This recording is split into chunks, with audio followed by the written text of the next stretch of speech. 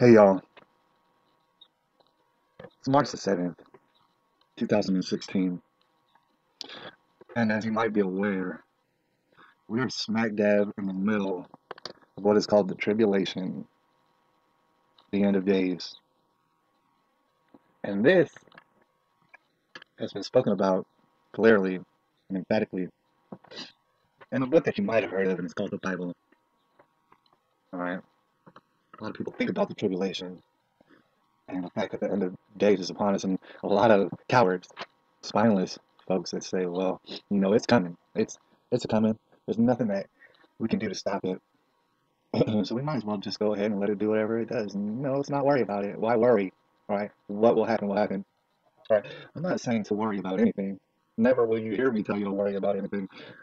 What I'm suggesting is that you concern yourself with concerning matters such as this one. The reason that you would concern yourself of the tribulation of the end of days is that you want to be on the right side. There's only two sides, truly.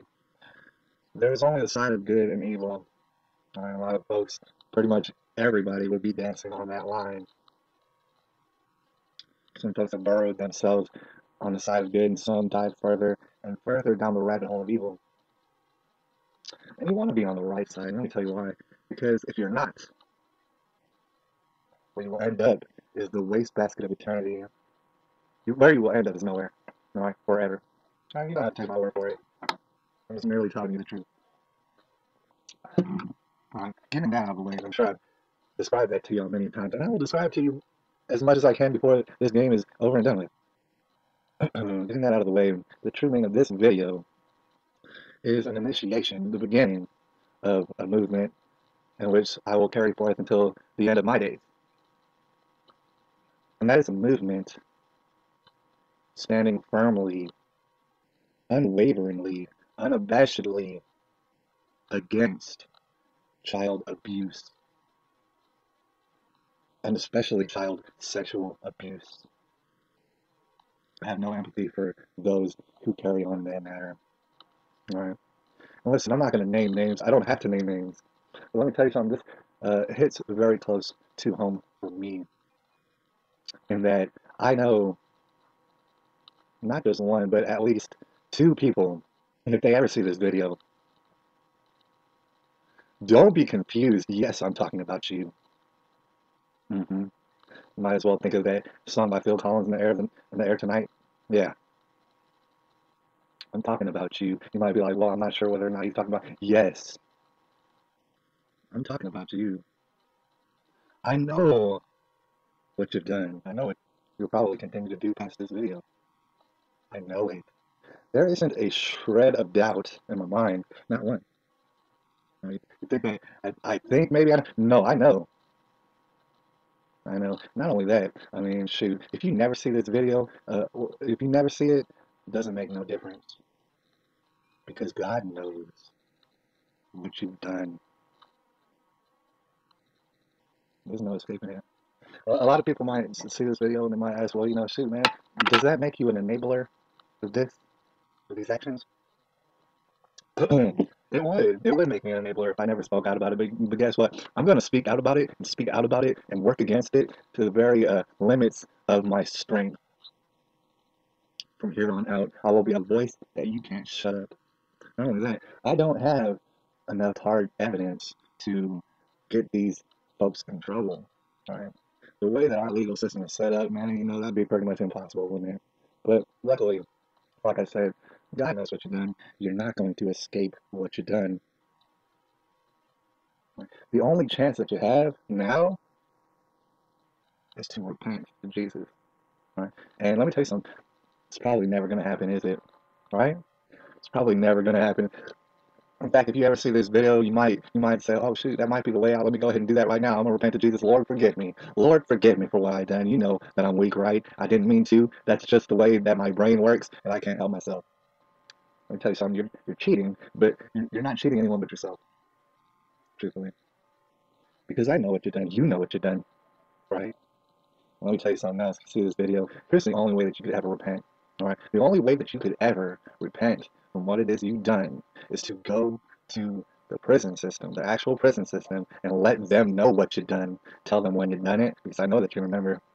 Tell them how you've done it, and take whatever punishment it is that they give you. And granted, I seriously doubt that it will be enough punishment for what you've done. But still, that would be enough to go ahead and repent. You have to go and turn yourself in, and you have to face punishment. This is something I know that you won't do. And so you put yourself in a trap that you'll never get out of, ever. And you're going to wonder why you lose sleep at night. From here on out, you're going to wonder why diseases plague you and the people that you so-called love. From here on out, you're going to consider yourself a victim like you've always considered yourself. And it's just going to be a vicious, endless cycle until you end up where? In the wastebasket of eternity, like I'd already said. That being said, now that I got that out of the way, and trust me, you'll hear me talking about it more and more and more and more, and you're going to see me working against it more and more and more and more, because I don't want to end up in the wastebasket of eternity. I'm not going to. I'm going to have a clear conscience. I'm going to sleep well at night. You're going to see the covenant of God all around me from here on out, and it's been all around me, and I can't be more happier about it.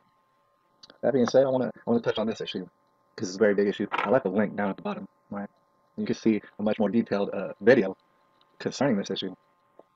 Like I said before, I've never been raped to my knowledge in my life. I thank God for that. Just like I thank God for everything else. Because I know that that would be something very harsh to deal with. Something that would try my strength to a great extent. It's probably the hardest thing for anyone to deal with here on this earth, is to be sexually molested in such a way.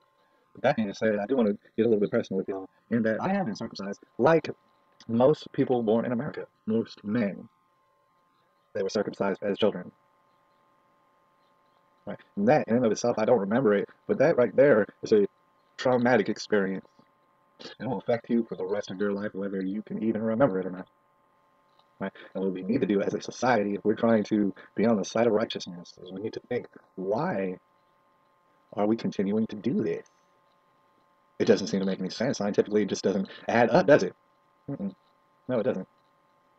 Some of y'all might be confused out there. You might go ahead and quote scripture and say, look, man, Bible a long time ago, it said, hey, listen, God, he came down, he said, hey, man, y'all got to start circumcising yourselves on the penis, right? And this is going to be a way of showing that that y'all have covenant with me.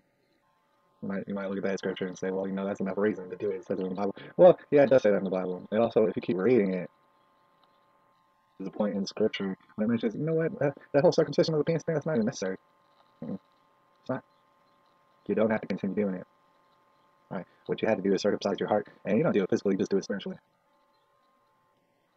And so there's less and less and less and less reasons for circumcisions of the penis to even be taking place here.